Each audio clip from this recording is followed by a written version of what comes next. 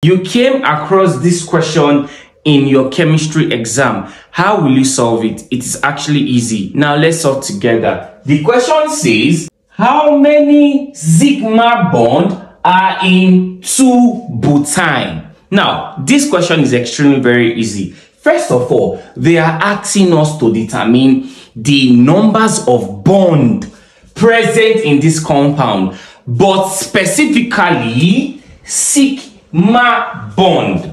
Are you getting me now? Specifically what? Sigma bond. And we have to understand what type of compound this particular substance is. They said it is 2-butene.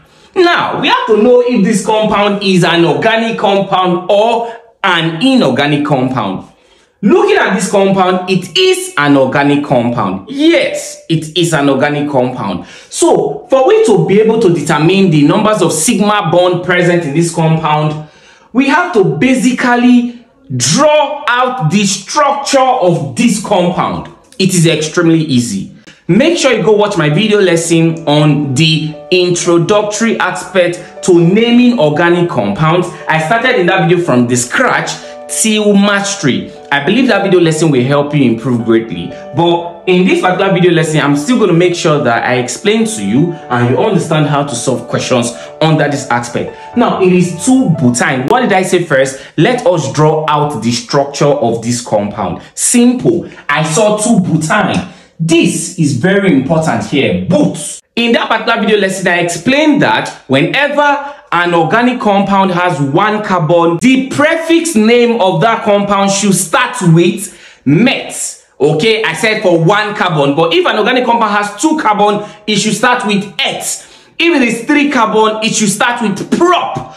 If it is 4 carbon, it should start with but here. I believe you can see it. It's actually easy. Go watch that video. You'll be able to understand the rudiments of this aspect. But I've explained that this particular compound now has how many carbons due to the name? 4 carbons. But forget about this part. I'm going to come there. Okay? So first of all, let's draw out our carbons. You know, these carbons are bonded together. They are bonded together. You can see how we've done it already.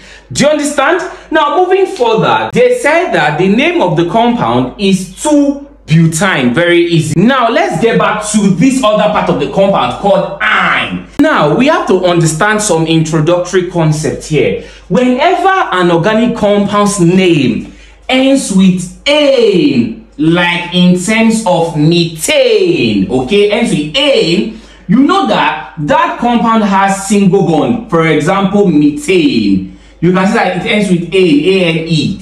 Okay? Whenever an organic compound ends with A-N-E, you know that that compound should have what type of bond? Single bond. But if it ends with E-N-E, in, you know that that compound has double bond. But if it ends with Y-N-E, ine, you know that that compound should have triple bond. This is something you must note, you must take note of. So, I believe you understand the concept. Now, this compound ended what? Ine, butene. But specifically, what they say? 2-butene. This 2 here shows us or tells us the position of the carbon to which this butene is found, to which this functional group is seen, because these are functional groups. Okay, they help to tell us the chemical property of that compound. This is what is telling me that this compound is an alkyne. Do you understand? Because these are alkanes, these are alkenes. So it is because of this one I know that this compound is an alkyne, and they said it is 2-butene. So basically, moving further, you can see the numbers of carbons we are having here, 4. So which will I ascribe to be the second carbon? I can just ascribe this to be the what? Second carbon. Are you following me? Please listen carefully. It is extremely easy. So let's count. This is 1, 2, 3, and 4. So I will say this is my second carbon. Are you following me now? And they said that the functional group, the ine functional group, YNE functional group, was found in carbon 2. That is why it's called 2-butene. So then, this is my carbon 2. So it's going to be here. Are you following me? It's actually very easy. Please watch. Now, I know you are wondering, like you are not saying that, okay, this functional group is between 2 carbons now, 2 and 3. So which will I ascribe it to? Why did I not say it's 2-butene? This is 2-butene. Why am I saying this? Because you have to note that your functional group should take the lower number as possible, in the sense that if this, you can see now it is between 2 and 3, we always ascribe it to a lower number. So basically it should be 2-butene. You understand what I just said? I believe you understand what I just said. If this was here, it's going to be like 1-butene. Hope you get my point. Hope you understand what I'm trying to say. So that's the concept about locating the functional group between the 2 carbons atoms. Do you understand? So this is 2-butene. So next we have to do is to now put in our carbons, because this is an hydrocarbon. This compound is what? An hydrocarbon, meaning that it contains just hydrogen and carbon. Okay guys, moving further, as earlier said, for this compound it is what? An hydrocarbon, meaning that it contains just hydrogen and carbon. So the other part of this compound should occupy hydrogen, meaning that all these other carbons should occupy hydrogen. So there should be H here. Please watch, oh, it's very, very important. H should be here as well.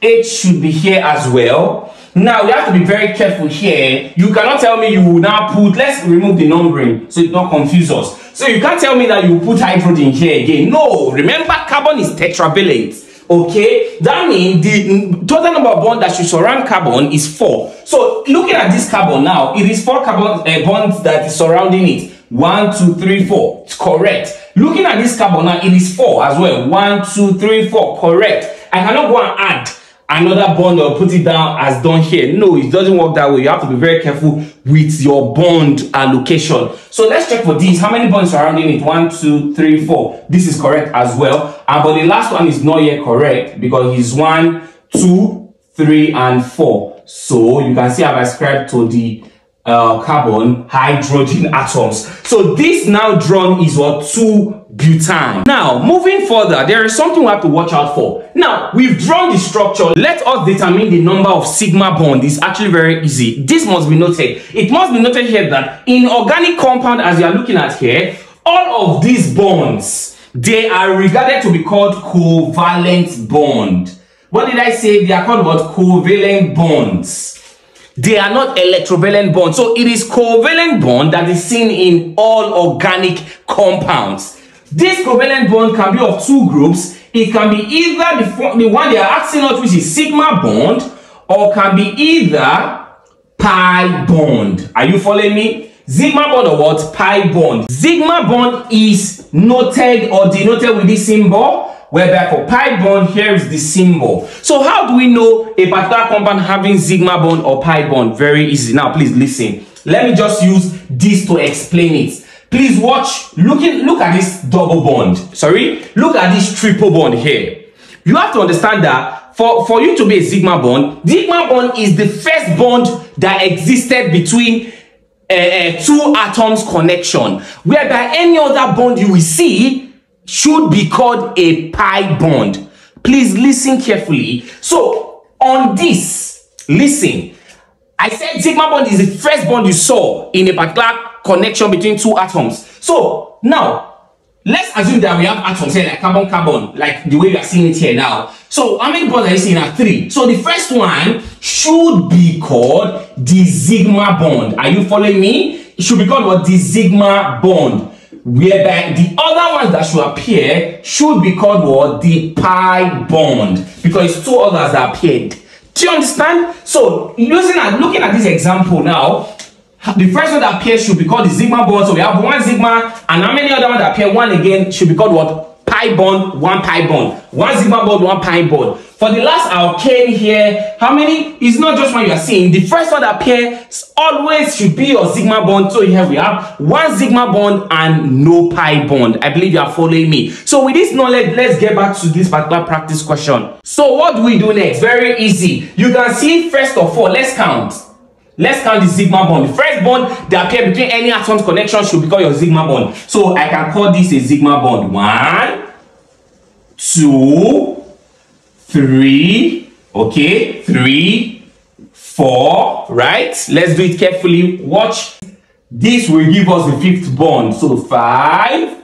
You know, this other 2 that appeared, they are pi bond. So we have 5. We can count this one again. 6, 7, 8, and 9. Wow. We have how many sigma bond here? 9 sigma bond. How many pi bond? Though we're not asked that. How many pi bond? 2 pi bond. Are you following me? It's actually very easy. So, from the options given to us, the answer to this question should be option C. I believe you understand how it's done. It's extremely very easy, okay? So, what will happen next? I'm going to give you a practice question so you solve and provide the answer in the comment section. Now, I'm going to change the compound, and the compound will be changed to be 2-pentyne. It's simple, okay? First of all, follow the steps given to you in this video lesson by drawing the structure of the 2-pentyne. Follow it carefully. Pent is 5 carbons.